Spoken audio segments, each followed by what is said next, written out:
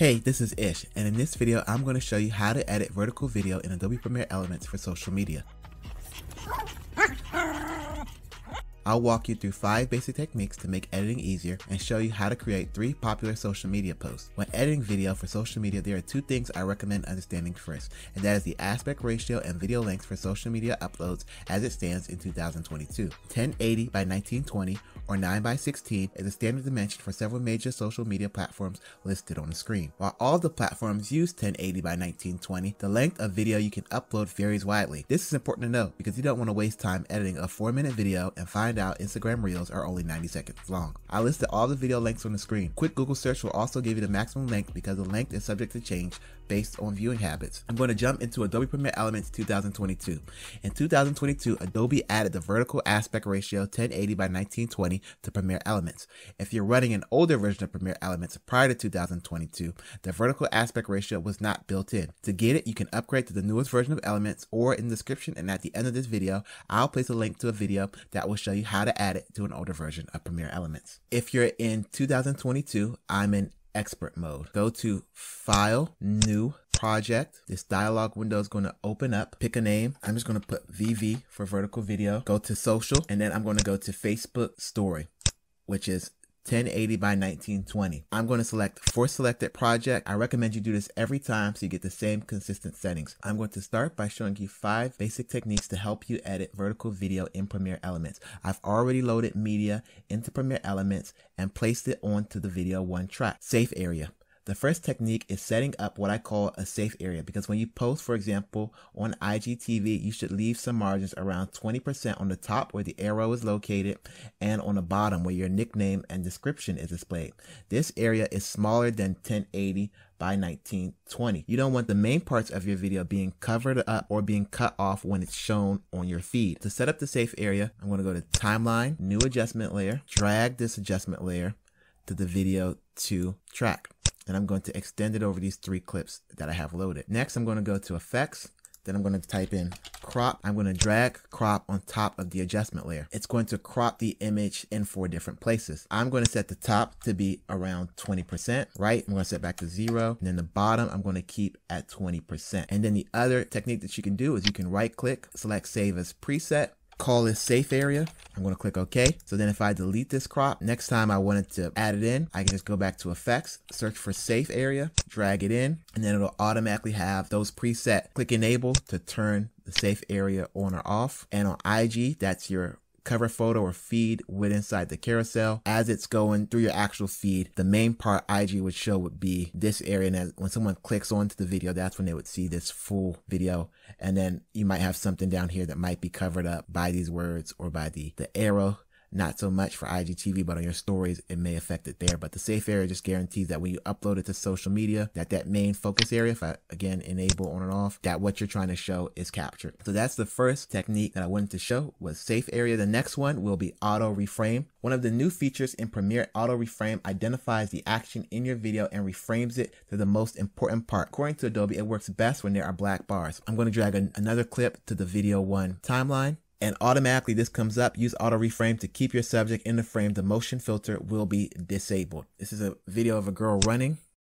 Select auto reframe. It says select one or more clips from the timeline before applying. So I'm going to select the clip before applying. Then I'm going to select auto reframe. And it says your video is being reframed. See progress below. It's only going to take a couple seconds for it to auto reframe the clip. This can be great when you're trying to repurpose content that you've already created. Adobe is following and tracking the subject in there. So quickly being able to just take that video, drop it into Adobe, and being able to auto reframe. And notice that the adjustment layer extended to match the clip when I dropped it in. So if I click Enable again, the subject falls right into that safe area. So you know that when it shows up on your IG feed, that your subject or that main thing that you want people to see will be captured in there. Scale. For the next technique, I'm going to drag this clip back to the video 1 timeline. Notice how auto reframe comes up. The adjustment layer again automatically adjusts. It's well within the safe area. You could leave it like that and post it directly to social media, or you could take the video clip, go to Applied Effects, to Motion, and you can scale it up.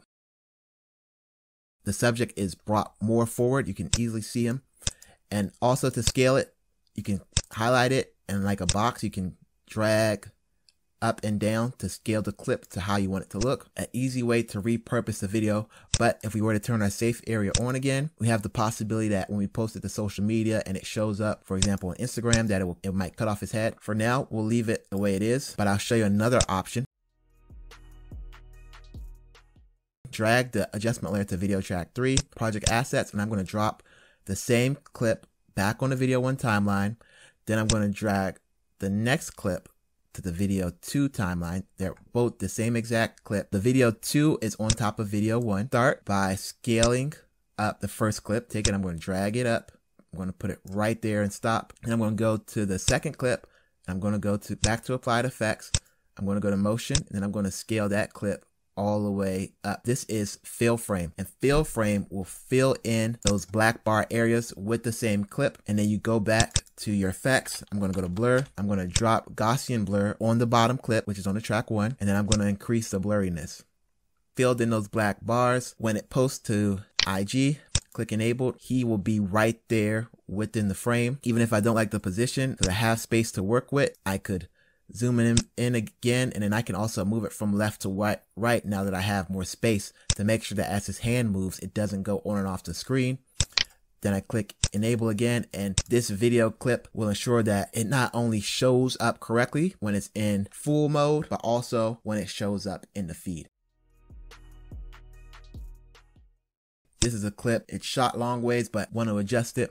Go to motion. I'm going to rotate it -90 degrees, and then going back to the other technique I showed, just going to scale it up. And then just to make sure the subject, we'll say this is the subject for this scene, is in, make sure the subject is always in that shot. 5 quick and easy techniques. The safe area, just turn it on and off with enable. The auto reframe. 3rd is just scaling the video up. The 4th is fill frame, filling in the gaps. And the 5th is just going in there and rotating the video. Now I'm going to show you how to create 3 popular social media posts. The first is how to put video on a white background. I'm going to go to project assets. I'm going to go to new item. Then I'm going to go to color map. And from here, you can just pick any color more than white. It gives you the full spectrum. You can go to Google and find a color code for any color that you want. I'm just going to put in FFFF, which is a color for white. I'm going to select OK. It's going to automatically drop it in right there on the video 1 timeline. So I took a screenshot of a tweet. I'm going to drag it to the video 2 timeline, and then I want to make sure it's folded in the safe area. So I'm going to enable, grab the tweet, and just drag it up. So now I know it falls right in there. And then next I'm going to make sure the adjustment layer, bring it to video track 4, put the tweet on 3, and then I have a video dancing. I'm going to put it on video track 2. And then now I have this video, but it's too big to include both my tweet and the video. So I'm going to highlight the video, grab the corners, and scale it down. Again, using the safe area, it's in that window. But if I wanted to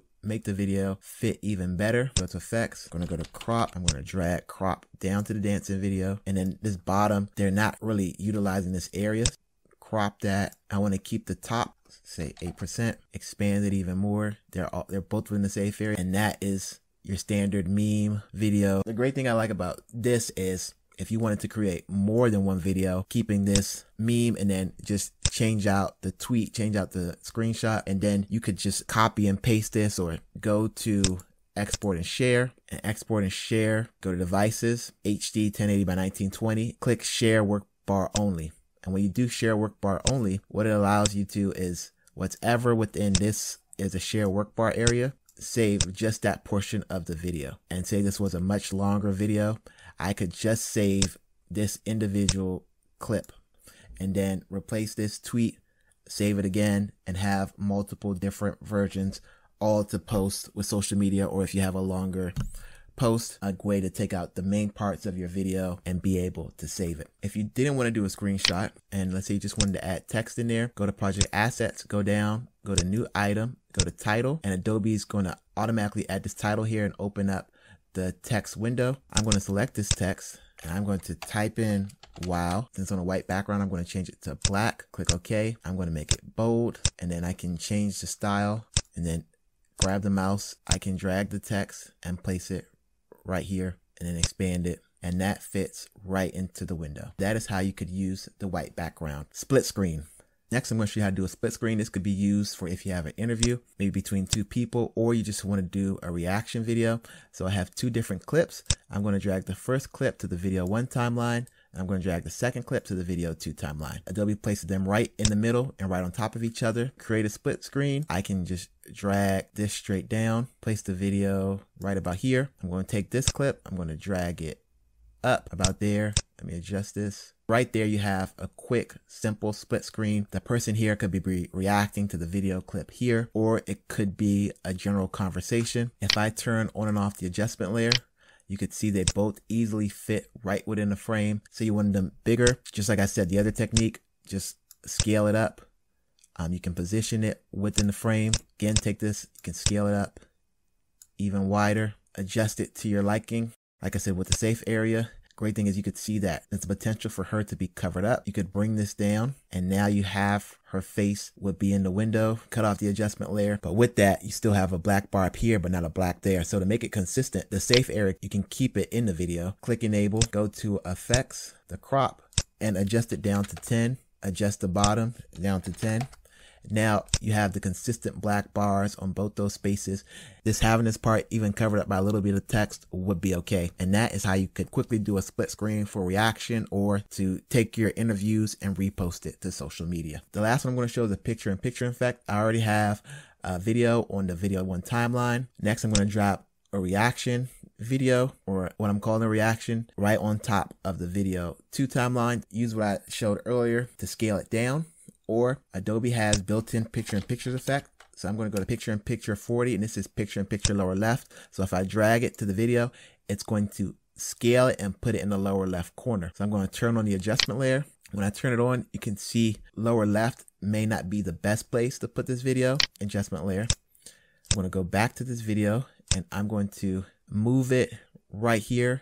Try to find a center spot for it. The background is important, but if this is for a social media post, the person talking is more important because really they're just describing what's going on or they're reacting to what's going on in this main video. So you want them both to be captured almost as equal as you can. To adjust it, you could scale it up more. So that would be more than 40%, and crop. So you crop the video, and the top is where I want to take off the most. And then the right, I want to keep it. The bottom, I want to keep as much as possible on the bottom. And then I'll enable the safe area again. So now the subject's right there. So this video, it's not standing out from the background. I'm going to go to effects. I'm going to type in bevel. I'm going to drag a bevel edges thick, and you can adjust the edge thickness. So I'm going to set it right there. Even the light angle can be adjusted, and the light intensity. It sticks out more from the frame, and it's up to you, all the stylistic choice. Check the safe area one more time. Everything's within that frame. Click enable, and then if I click play, it could be someone talking about their experience in New York, what's going on in this main video. Drop that right in. You can even do a video or a picture and have that picture-in-picture effect and give you something different from what's being posted on social media. There you go. And if you found this video helpful, hit the like button, subscribe, comment below. And next, if you want to learn how to add vertical video aspect ratio to an older version of Elements, or you're just getting started editing videos in Elements, I created those 2 full tutorials on the screen. So make sure you check them out. My name is Ish, and I challenge you to go out there and have a new experience today. Thanks for watching.